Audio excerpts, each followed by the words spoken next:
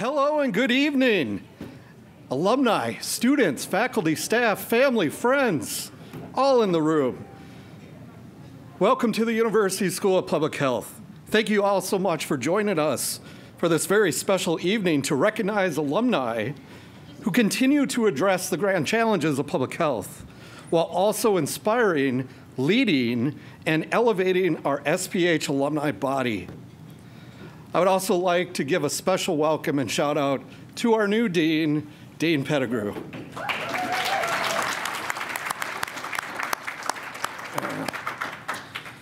My name is Darren Kaltfit. I'm Associate Director of the Career Professional Development Center for the School of Public Health.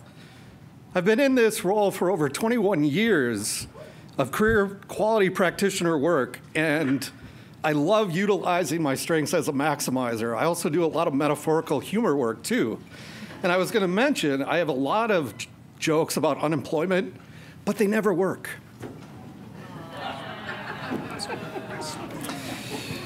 Anyway, that's it. I love it. Thanks, Gail. Anyway, I love working with students and alumni. Many of the ones I've worked with are in this room to make their career dreams become reality. In addition, having the opportunity to engage with alumni like Lisa is one of my favorite parts of the job. Tonight, I have the honor to co-host our reception and Alumni Society Board Awards with past president, Hall of Fame rock star, Lisa Hargens. Lisa. Thanks. Thanks, Darren. We've known each other a very long time. It's nice to be up here with you. I'm Lisa Hargens. I'm the past president of the School of Public Health Alumni Board. I'm also a proud 2007 graduate from the EPI program. I also, in my day job, I'm the vice president and lead the health economics and outcomes research function at Boston Scientific. I'm so happy to be here tonight to co-host this special event to celebrate my peers and their accomplishments. For more than 78 years, the University of Minnesota School of Public Health has prepared some of the most influential leaders in the field and transformed the way public health is practiced around the globe. Our programs and research have evolved to meet current public health needs, but our focus and determination to protect and promote the health of all populations has not wavered since the school was founded in 1944. With a community of over 12,000 living alumni, a faculty team of nearly 130 and over 1,000 enrolled students, we continue to see our incredibly talented School of Public Health community lead the public health field. There is so much for us to be proud of at SPH, but truly our alumni are always the highlight of our pride, making tonight incredibly special. At this time, if you are an SPH board member or committee member here tonight, please stand to be recognized.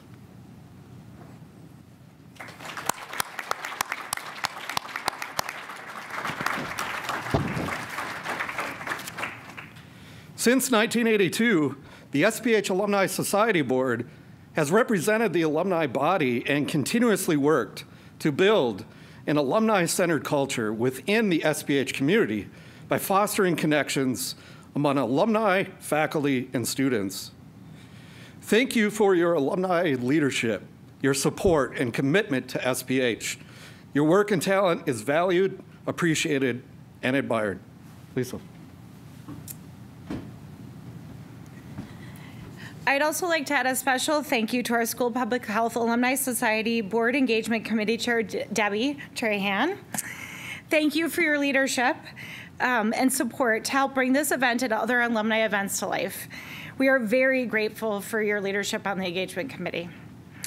Additionally, I'd also like to thank Assistant Director Bao Li Yang, School of Public Health Events Manager Sarah Harris, and Associate Chief Advancement Officer Kablia Tao for pulling everything together, the strategy, the logistics, and the details of this special night.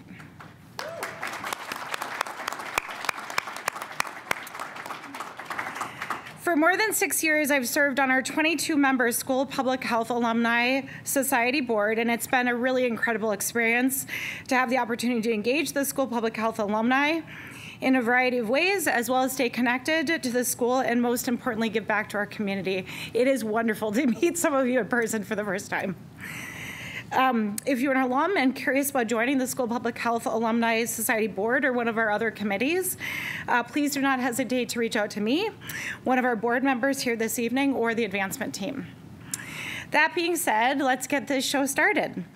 Tonight, we will celebrate and recognize 6 alumni who have exemplified the School of Public Health values and have been selected by a committee of their peers as outstanding School of Public Health alumni.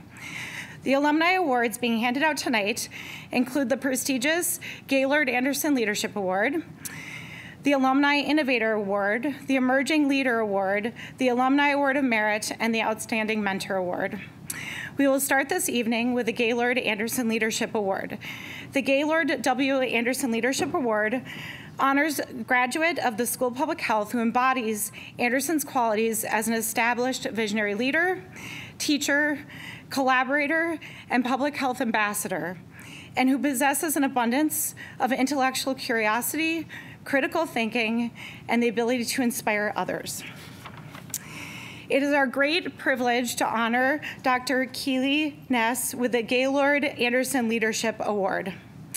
Dr. Ness received her BA in physical therapy from the College of St. Scholastic in 1983 and her MPH and PhD in epidemiology from the University of Minnesota in 2002 and 2004, respectively. She joined the faculty at the Department of Epidemiology and Cancer Control at St. Jude Children's Hospital in 2006 and was promoted to associate member in 2010 and to full member in 2015. She's a physical therapist and clinical epidemiologist. Her research is focused on recognizing, describing, and remediating functional limitations in childhood cancer survivors. This includes determining the extent to which disease and/or treatments have left childhood cancer survivors with organ system deficits that immediately or eventually interfere with their abilities to participate in normal movement, and thus restrict participation in school, work, leisure time, physical activity, and sport. She uses epidemiologic, clinical, and laboratory approaches to evaluate and describe physical performance, fitness, and physiologic reserve. Her work using epidemiologic and clinical investigations has documented specific physical limitations and fitness deficits experienced by children during cancer therapy and by childhood cancer survivors, identifying those most at risk for developing limitations and tested interventions designed to prevent physical disability or restore physical health. At St. Jude, she is the PI of the Human Performance Laboratory, the co-chair of the Cancer Prevention and Control Program, the faculty representative to the Federal Demonstration Partnership, and a member of the Clinical Trial Scientific Review Committee, the CTSRC, the CTSRC Behavioral and Psychosocial Subcommittees, and the Biostatistics Advisory Committee. A lot of accomplishments. She teaches the Introduction to and the Advanced Epidemiology courses for the Master of Clinical Investigation program at St. Jude. Dr. Ness, please join us on stage to accept your award.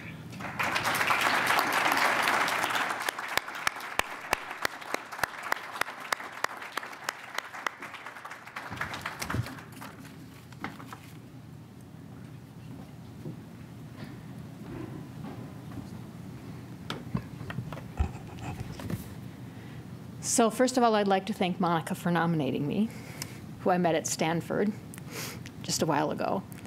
And we were intrigued by both being alumni. So I'd also like to thank the faculty of the School of Public Health for providing me with the tools for a successful career as an epidemiologist, and for my ability to evaluate outcomes following childhood cancer therapy. So I learned this the first day of my tenure as a student at the School of Public Health when John Finnegan said, "There's a difference between an epidemiologist and a physician, and here's what it is. When you walk upstream, when an epidemiologist and a physician are walking upstream and they see somebody drowning in the river, the physician dives in and saves them. and the epidemiologist runs up the path to see who's throwing them in. So as a clinician, you know, I was saving people, but as an epidemiologist, I can figure out why people are falling in the river. So I think that was important for my thinking and for my research career. I also learned from Dr. Osterholm that you shouldn't eat at a buffet, and that, and that a virus is going to kill us all. So I'm particularly grateful to my Minnesota mentors, Les Robeson, Ann Mertens, Joe Neglia, and the late Julie Ross for giving me unparalleled opportunities to engage in clinical research. I'm indebted to my husband, Al, and my daughter, Rachel, for their continuous support because I was older than 40, so I would have been dead. When I went to public health school, and encouragement, and to my late parents, both graduates of the University of Minnesota, for instilling in me the love of science. I want to extend my gratitude also to the patients and the families who've participated in my cohort studies and my clinical trials for providing the foundational knowledge for current cancer protocols designed to minimize toxicity while preserving survival outcomes. Thank you very much, and I'm humbled to receive this award.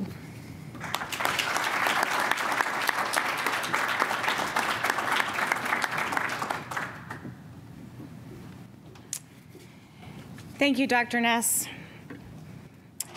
Our next award is the Alumni Innovator Award. The Alumni Innovator Award is bestowed on a graduate of the University of Minnesota School of Public Health who has made, developed, or implemented innovative ideas, approaches, or solutions to public health services through science, practice, or education, while displaying qualities of persistence in pursuing his or her career.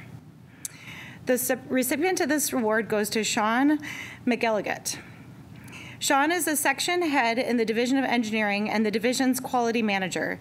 He has second-line managerial responsibility for the Applied Computational Engineering Unit, the Biomechanical Development Unit, and the Biomechanical Shop. He is the director of the Mayo Clinic Division of Engineering Additive Manufacturing Facility and oversees the Division of Engineering Microfabrication Facility. Sean has a Bachelor of Science in Mechanical Engineering from Stanford University and a Master's of Healthcare Administration from the University of Minnesota. Prior to joining the Mayo Division of Engineering in 2003, Sean was a program manager at Bard Access Systems in Salt Lake City, Utah, while managing product development of implanted ports, which are primarily used for delivery of chemotherapeutic agents. He started with Bard as a biochemical engineer in 1996. From 1990 to 1996, Sean was a member of the technical staff with Abbott Laboratories in Mountain View, California. He contributed to the mechanical design of a pulmonary artery catheter capable of continuous measurement of cardiac output. From 1984 to 1990, Sean was a mechanical design engineer at several small companies developing consumer electronics in Silicon Valley, California. Sean and his wife, Julie, have 2 adult children. Sean enjoys baking and eating desserts, brewing and drinking beer, and cooking and eating ethnic food. He also enjoys traveling, rock climbing, mountain biking, gravel biking, which I'm not quite sure it is, but it sounds fun, and skiing. Sean, please join us on stage to accept your award.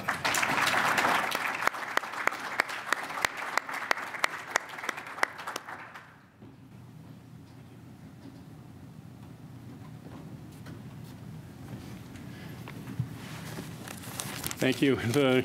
Your introduction sounds impressive when you put it like that, but from the inside it feels like an accumulation of incremental achievements.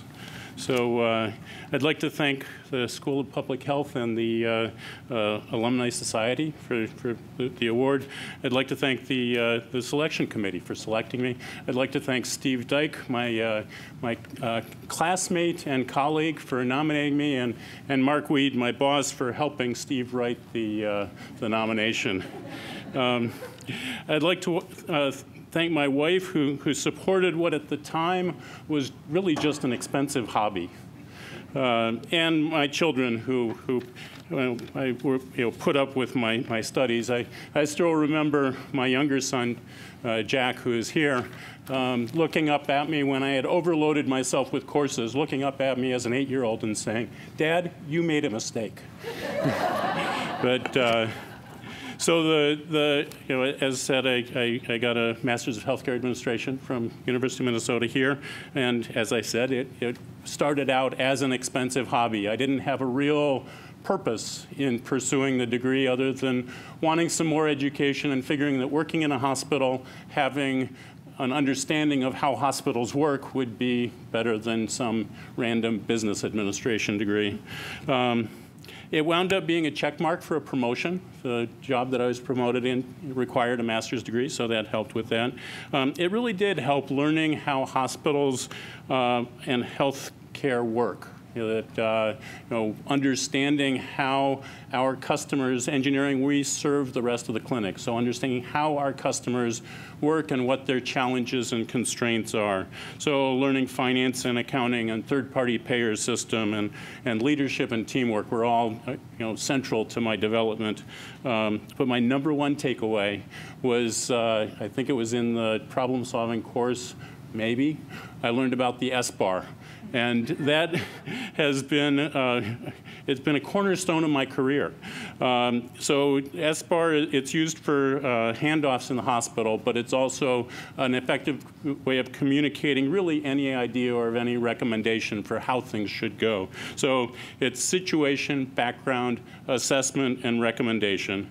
And so what I've taken away is that if you can make a great case for your objective, that's really the key to success. So that was, I think that the S-bar was worth my entire several years of coursework years. But thank you very much for the honor of this this award. It's really, truly a wonderful thing. I'm truly honored. Thank you. Thank you.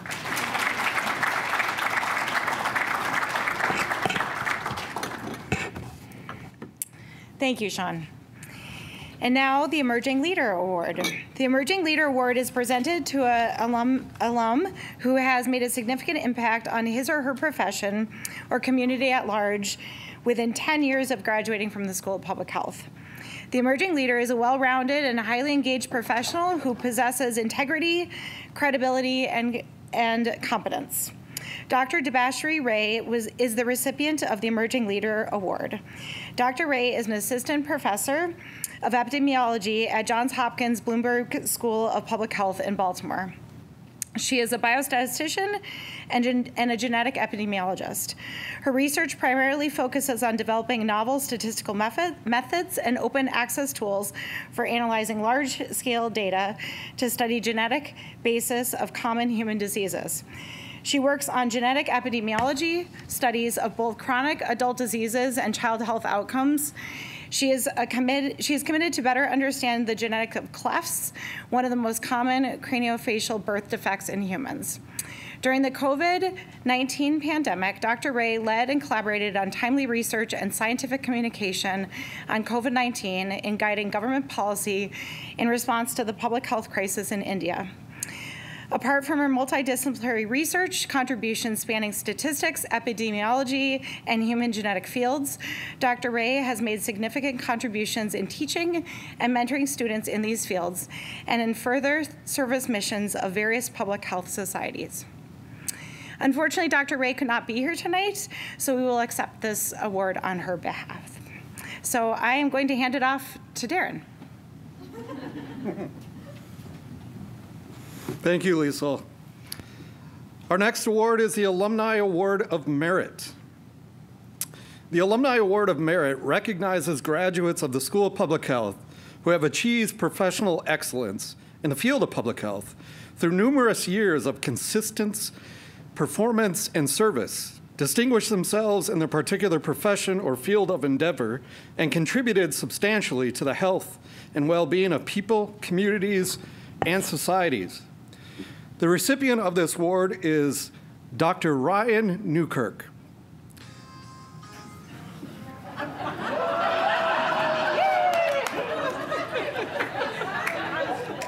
Yeah. Maybe that's Dr. Ryan.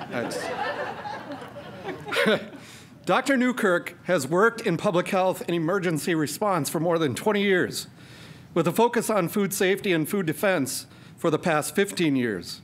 He completed his doctorate in epidemiology at the University of Minnesota School of Public Health. After completing his doctorate, Dr. Newkirk then joined the Food and Drug Administration, the FDA, in 2013 as a policy analyst with the Food Defense and Emergency Coordination Staff, Office of Analytics and Outreach, Center for Food Safety and Applied Nutrition. In 2016, Dr. Newkirk became senior advisor to the same staff. During his time with FDA, Dr. Newkirk has worked on a number of agency efforts, many involving multidisciplinary groups, intra-agency projects, interdepartmental federal policy, international activities, and public stakeholder engagements. Dr. Newkirk recently co-led FDA's infant formula supply chain activities. Prior to this, he was an FDA co-lead in drafting and finalizing National Security Council-led policy to protect and strengthen the resiliency of the U.S. food supply, and he served on the FDA Incident Management Group for COVID. In late 2023, Dr. Newkirk began a secondment at the World Health Organization, Department of Nutrition and Food Safety in Geneva, Switzerland. While second, Dr. Newkirk will work within the WHO to strengthen global oversight of food products through advancing regulatory approaches which are aligned with international standards and grounded in a thorough understanding of science and risk principles. Dr. Newkirk recently moved abroad to Switzerland, lucky him, and could not join us tonight. He has provided us, did he send us a video thing? Awesome. He has provided us with his acceptance speech.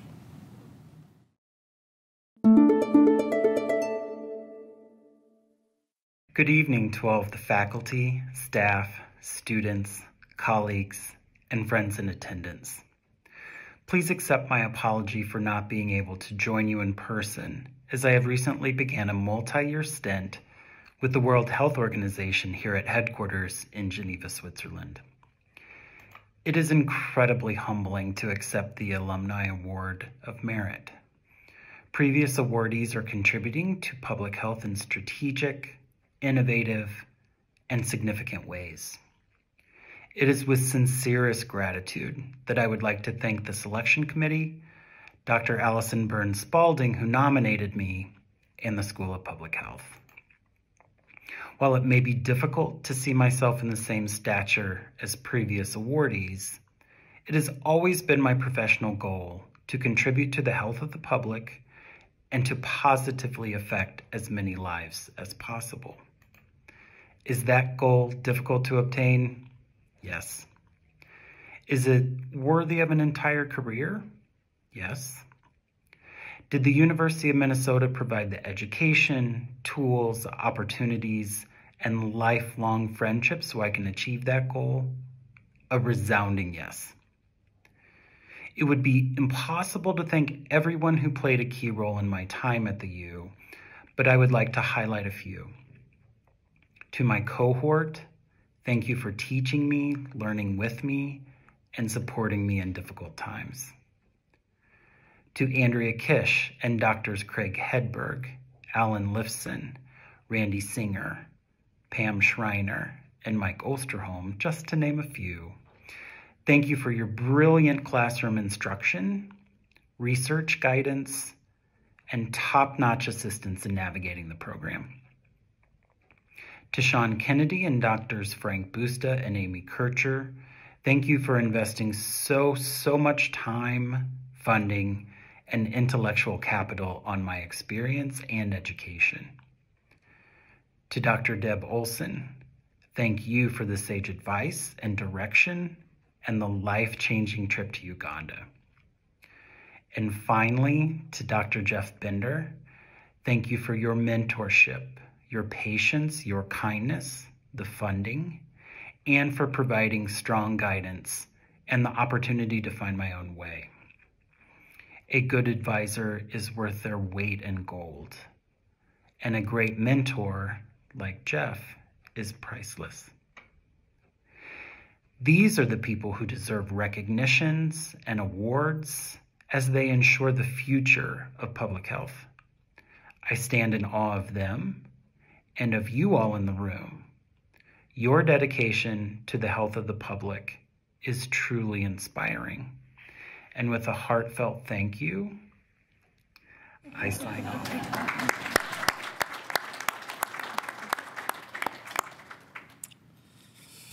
Pretty cool, pretty cool. We will close the evening with the Outstanding Mentor Award. We are very lucky to have been able to award not one, but two incredibly deserving SPH alumni mentors. The Outstanding Mentor Award is conferred upon an individual who has served as a dedicated mentor and has made outstanding contributions to the career and professional development. That's awesome. For multiple SPH students through the SPH Mentor Program. Our first recipient of the Outstanding Mentor Award is Donald Buckley. Dr. Buckley has served as a mentor in the SPH Mentoring Program for more than 10 years.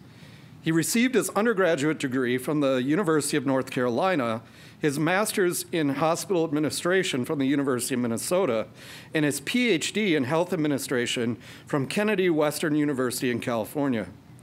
In 1972, Donald came to Chesapeake, Virginia to found, develop, and operate the Chesapeake General Hospital, now known as the Chesapeake Regional Medical Center. The Chesapeake Health, which he did for 33 years. Currently, he is assistant professor in the program in public health and the doctorate in health services program at Eastern Virginia Medical School. Since retiring, he has been on faculty of Eastern Virginia Medical School for 16 years. A phase of his career included 12 years volunteering with Physicians for Peace, where he served as chairman of the board. This also afforded him the opportunity to participate in medical missions, viewing developing countries' health administration and the delivery of healthcare and medical services. Unfortunately, Dr. Buckley could not join us tonight, but he has shared a few remarks that I'm happy to read for us. I sincerely regret not being able to join you this evening, but appreciate the opportunity of making some comments. It is indeed an honor to receive this mentoring award and to continue serving as a mentor in the health administration program with the School of Public Health. Over the years, I have considered the mentoring of students to be part of my continuing education, since I learned so much from them during our conversations. Due to distance, most of my contact has been with Zoom, but still most enjoyable. It has been a real pleasure working with Dan Caulfield this year through our Zoom conferences and learning of the activities of the program. I continue to take pride in being a graduate of this program many years ago and seeing the growth and progress of the program in the School of Public Health. Thanks again for this honor.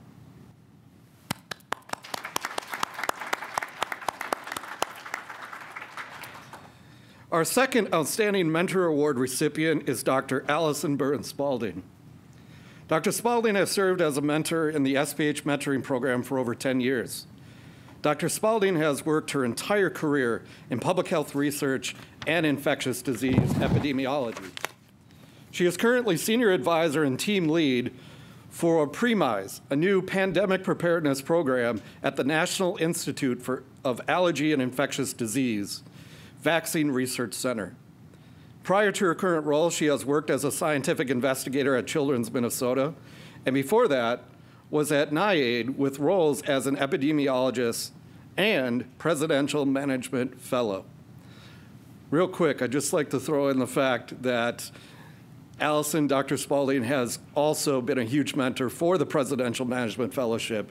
And for those of you that are unaware of this fellowship, they get 20,000 applicants and they take 20 MPHs across the globe. Dr. Spalding has an MPH degree from Johns Hopkins Bloomberg School of Public Health and a PhD degree in epidemiology from the University of Minnesota School of Public Health. She serves on the SPH Alumni Society Board and leads the mentoring committee for the School of Public Health Alumni Board and lives in Golden Valley with her husband and 2 children. Dr. Spalding, please join us on stage to accept this award.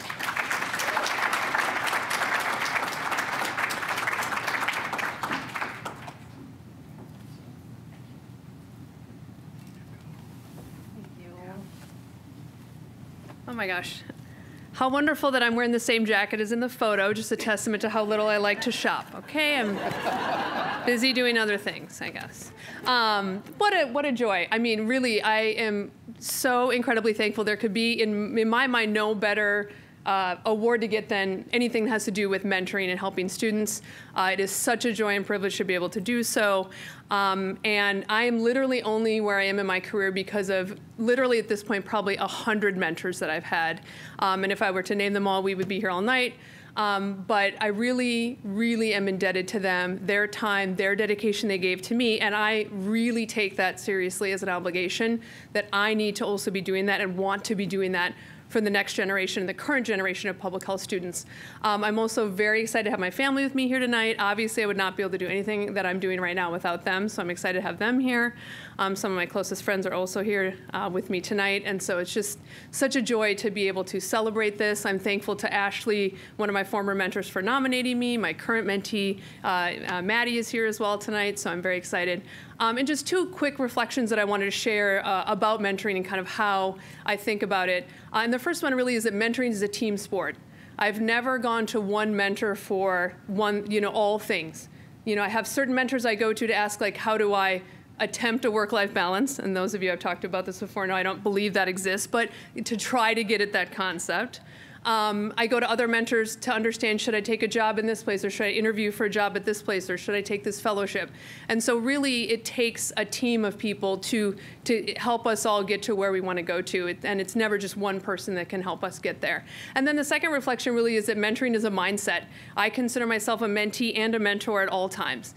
As others have mentioned, I'm constantly learning from my mentees, and I do hope that I'm able to give them something back and help them along their path. Mine has been a very nonlinear career path, but it's been pretty enjoyable to date. And again, anything I can do to kind of help that next generation get there, I'm happy to do. So thank you.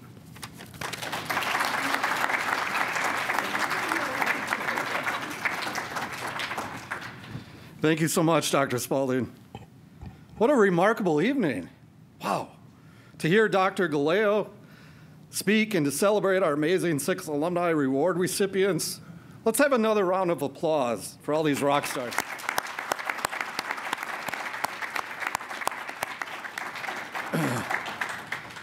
On behalf of the University of Minnesota School of Public Health, thank you for joining us for this incredible lecture and celebration. We hope you had a wonderful time. We make sure please drive home safely. Have a great night. We hope to see you next year. Thank you so much.